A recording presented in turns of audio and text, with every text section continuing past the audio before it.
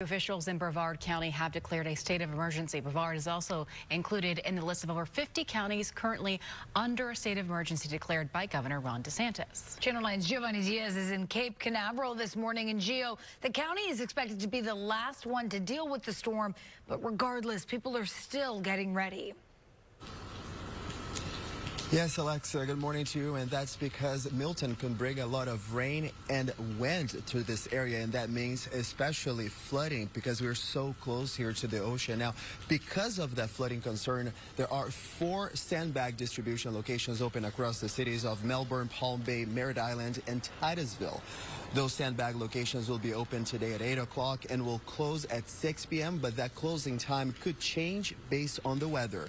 Each resident can take up to 10 sandbags, and county workers will be there to help them with that distribution. Also, the sheriff's office will have supervised inmate crews on site to fill up and load up those bags there.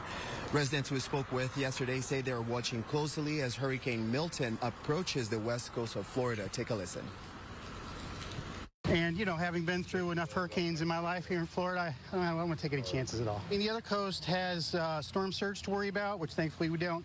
But everything else that comes along with a hurricane is sure coming our way.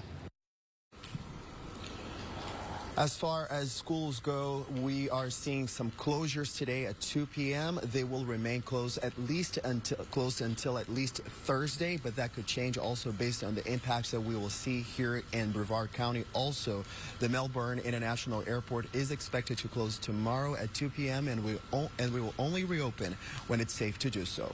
Reporting live in Brevard County this morning, I'm Giovanni Diaz, Channel 9 Eyewitness News.